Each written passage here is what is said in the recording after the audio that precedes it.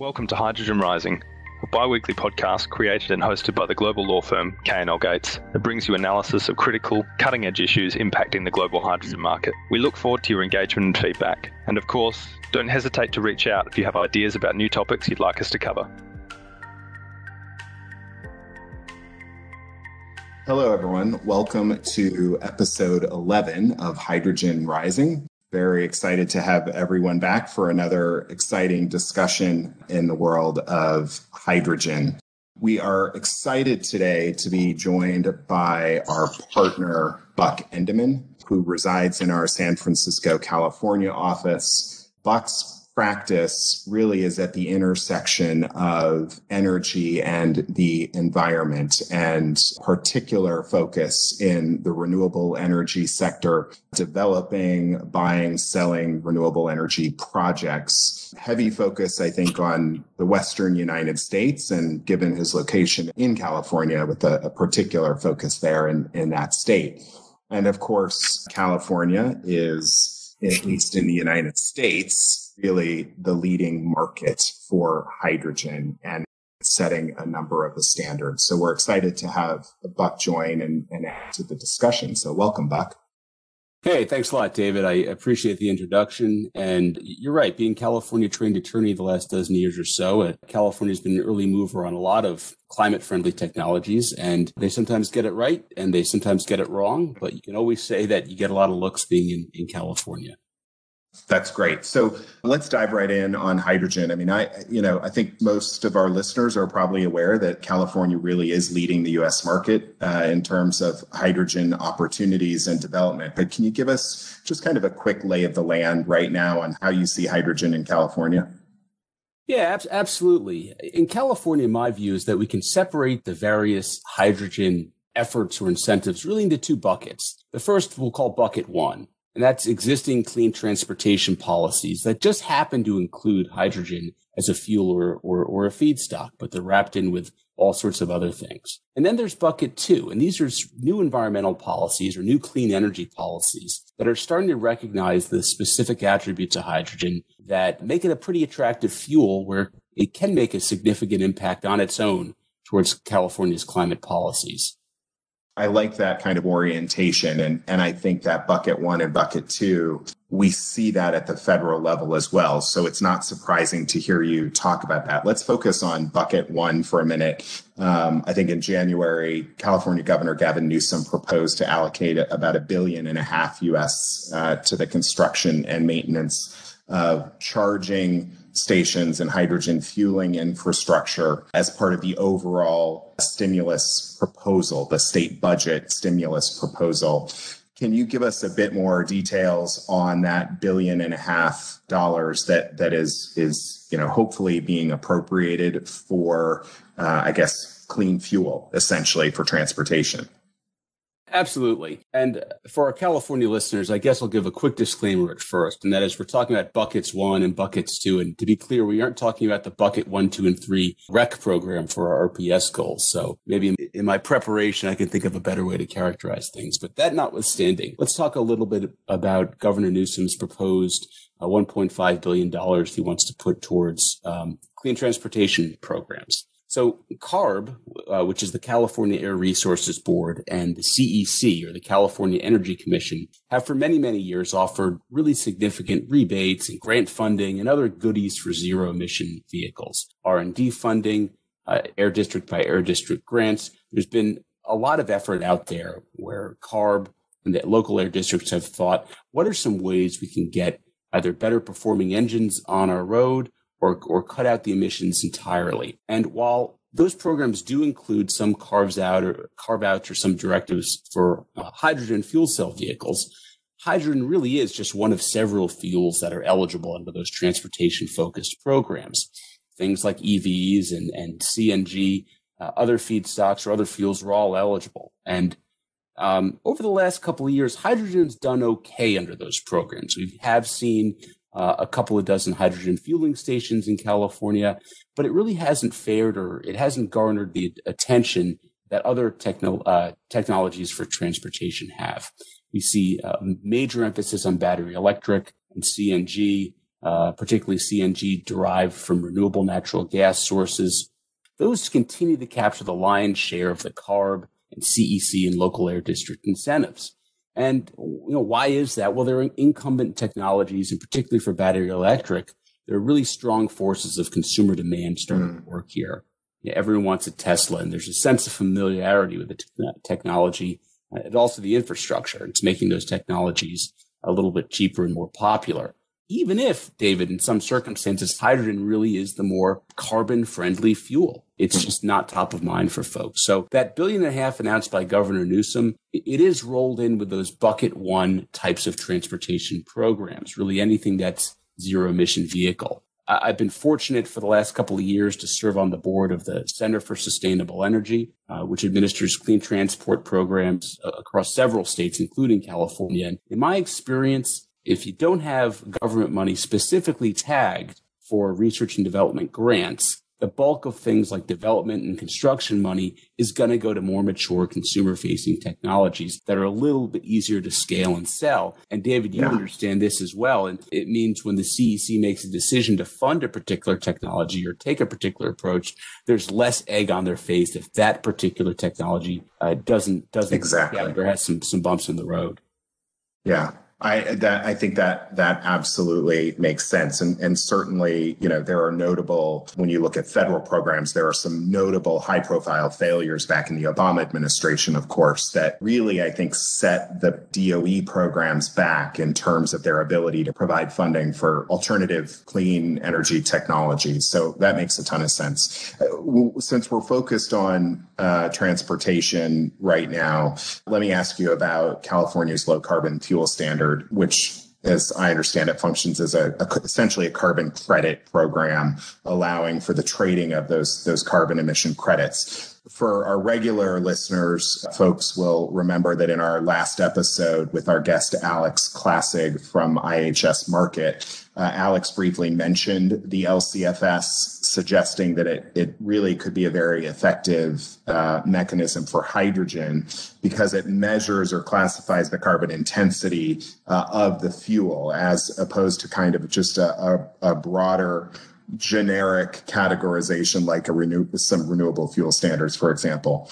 And I guess as an energy projects lawyer and environmental lawyer in California, interested to get your views on the LCFS and particularly its intersection with hydrogen.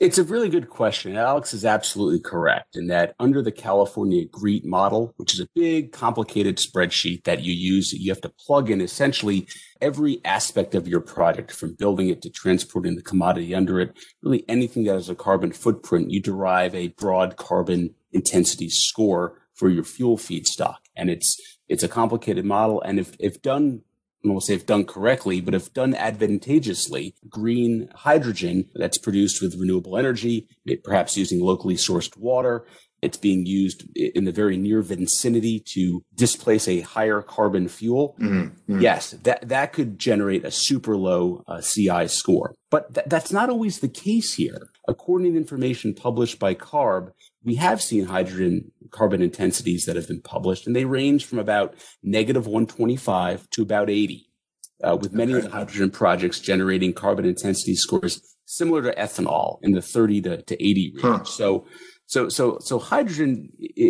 granted, many of those hydrogen projects are probably not as optimized as they could be. And there's good scores, but they're not great scores. I mean, let's compare it to, say, renewable electricity sent to charging stations might have a carbon intensity of 0. For various policy and technical reasons, dairy gas gets a very favorable CI score, sometimes as low as negative 350. So when you're comparing these other types of fuels to hydrogen, I do think there's the opportunity for hydrogen to generate a very low, a really smoking, really attractive CI score. But all those circumstances have to be right here. So, if we're looking at LCFS to spur hydrogen development in California, it might play a role, but it might not be the primary driver. Because even if you do generate green hydrogen, you still need a hydrogen vehicle to put it in to generate the credit. You need that fueling infrastructure. You need to transport it. You need to store it. You need to do all these things. And all of those incremental steps under LCFS add a couple of ticks to that carbon intensity score, and more importantly, add dollars to a project if you don't have existing infrastructure in place. So, we're comparing things to other fuel sources like electricity and CNG. Those are going to be much cheaper and generate probably better CI scores. So, we just got to remember this LCFS program. It's great for many things, but at heart, it's a transportation fuel program, and it's not going to help decarbonize other uses like cooking, heating, industrial processes, or generating electricity or for storing energy. And it's in those types of use cases where hydrogen really does have certain advantages compared to those other feedstocks. So I think that's helpful. We've been quite conscious, I think, most recently in particular, about the heavy focus on the transportation industry and the need to really be thinking about other demand drivers for hydrogen. I think in particular, heat intensive industries, you think about manufacturing and steel manufacturing in particular and the like. We really need to be, I think, particularly in the United States, focusing on that. At least that's my opinion. With that in mind, let's step out of transportation a bit, talk about bucket 2, as you called it, which would be things that are more intently focused on hydrogen, more opportunities. And I guess the planning processes that California regulators and policymakers use. Do you anticipate going forward that hydrogen will begin to play a larger role in kind of the planning that I know the California Energy Commission and the Utility Commission undertake on an annual basis or kind of every couple of years? Do you expect hydrogen is going to play a more prominent role?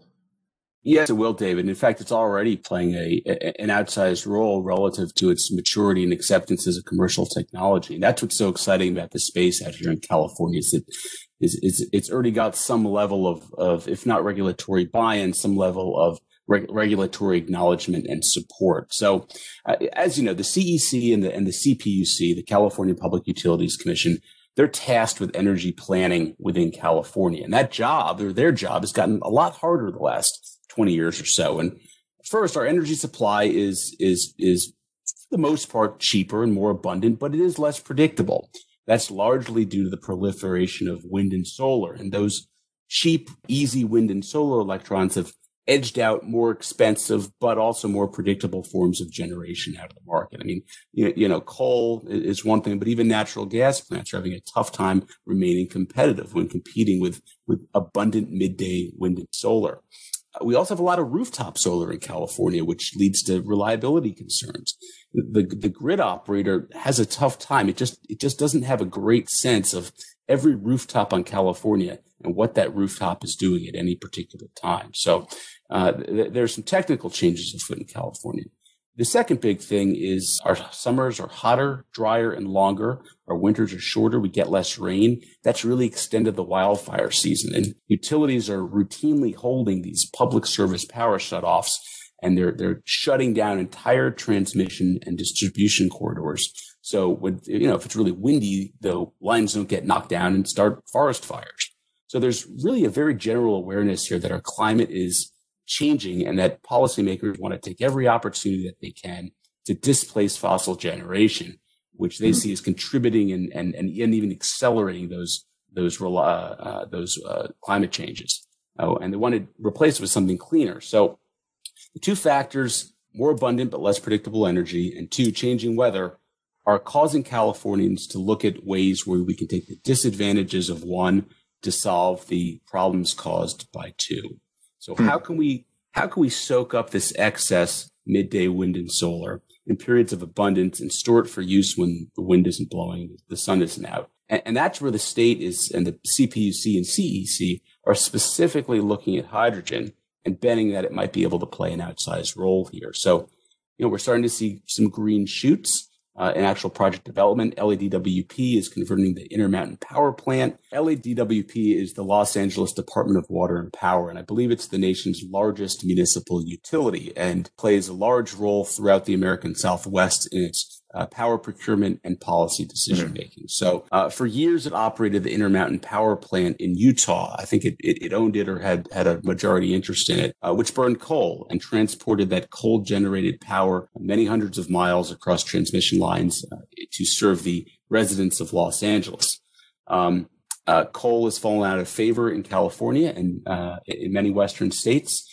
And LADWP was faced with a tough decision. What do we do with this asset that's expected to operate a couple more years, but people just don't want coal-fired electricity? So what they're doing is converting that 1,800 megawatts of coal into 800 or 900 megawatts of hydrogen-powered electricity.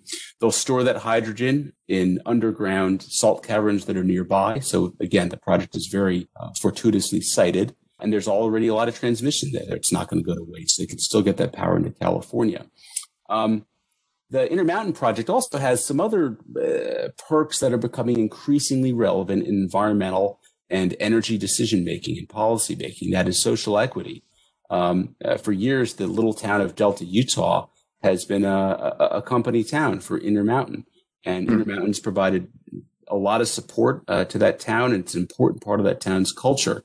Now, rather than just pick up, close the coal plant down and leave, this does allow LADWP and its partners to continue to play a role and continue to support that community. So that's a good thing. So interesting. A quick point on that. Senator Joe Manchin from West Virginia, of course, second largest coal producing state in the United States, and now chair of the Senate Energy Committee, and the swing vote really in an evenly divided Senate, I think has to his credit articulated impacts on coal communities quite well, noting that they feel a bit like veterans returning from war and kind of a lack of support. And so I think this example you've given in Utah of the Intermountain Power Plant is really fascinating because it is a commitment to converting a community that has relied on a resource that is no longer the favored resource that we know we can produce in, we can produce power in more environmentally responsible manners, and yet we're still committed to that community and helping that transition in that community. So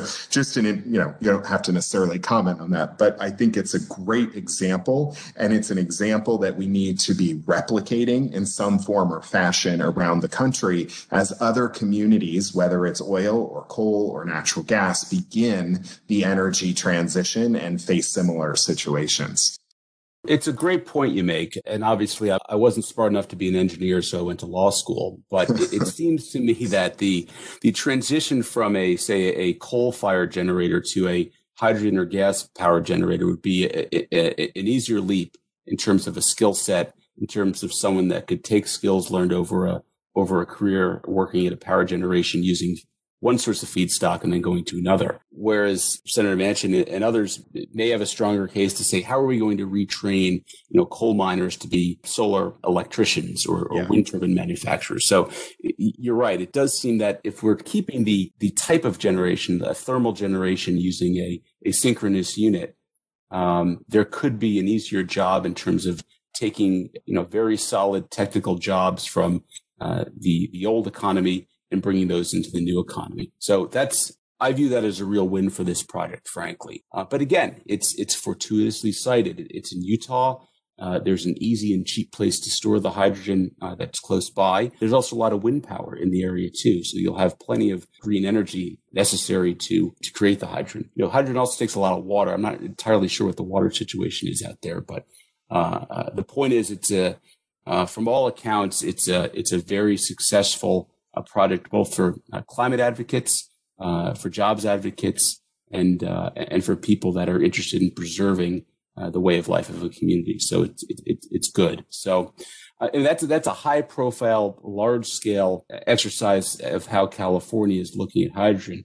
We're starting to see smaller pilot projects too by the utilities in California where hydrogen can act as really a long duration storage technology to compete with lithium-ion batteries. There is a law in California passed about 5 years ago that requires California utilities to purchase a significant amount of energy storage, long-term energy storage. And batteries have been the preferred solution pretty much all along, and they're good for about 4 hours of discharge. But given these extreme afternoon ramps, or the amount of power you have to spool up in a relatively short amount of time for spring and summer here in California, there really is a dire need for better and longer lasting storage technologies, and even some seasonal storage to get us through shorter winter days or even shorter winter weeks where you might have lulls in wind and solar production. So, hydrogen is viewed as a storage medium because it's relatively easy to store. It's relatively easy to convert back into power. So each of these technologies, batteries, hydrogen, et cetera, they all have their pluses and minuses. I mean, there's not like a silver bullet thing out there that's going to make everyone happy all the time. But in terms of a long duration storage technology, David, anyone with a cell phone knows you'd rather have 2 weeks of charge remaining rather than, a measly 4 hours. So we're hoping hydrogen can give Californians a bit of a better sense and of that range anxiety. So getting back to your initial question of how are these agencies looking at hydrogen, there's actually what's called a high hydrogen scenario in the CEC's most recent integrated energy report, where they're feeling that by 2045, yes, hydrogen is going to require to be produced in an environmentally responsible manner, a ton of new renewable energy development.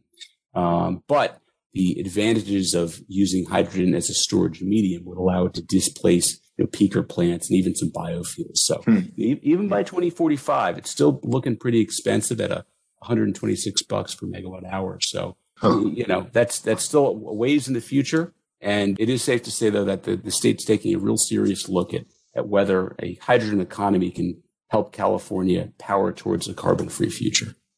That's great, Buck. The kind of cost estimate, it's interesting. I think you and I have both been in the energy sector now long enough to have seen various waves in various sectors. We remember when solar was too expensive. We remember when shale gas was too expensive. And the fact is the industry adopts, creates quite quickly as a whole, right? The energy industry. And I think I see a lot of the same predictions you see about 2040, but it sure feels like the hydrogen economy is going to move a lot more quickly than that. And who's to say that there couldn't be 2 or 3 catalyst type events, right, in the market, whether it's a new technology, whether, something else that shifts things in such a way that it moves much quicker than 2040. So I think time will tell, but obviously California will be at the helm. We'll leave it there, Buck. Really appreciate your time and your insights today. We're excited to have one of our California folks on the podcast. If anyone has any questions related to hydrogen in California, you can certainly find our partner, Buck Endemann, on our website at klgates.com. Encourage all of you to check out our Hydrogen Handbook, which is a global resource that our team from all across the world put together, including Buck was involved in that. And until the next time, hope you have a great 2 weeks. Thanks, everyone. Thank you for listening to this episode of Hydrogen Rising. Be sure to subscribe to receive timely notifications of future episodes, and check out our market-leading publication, the Hydrogen Handbook, on our website at www.klgates.com.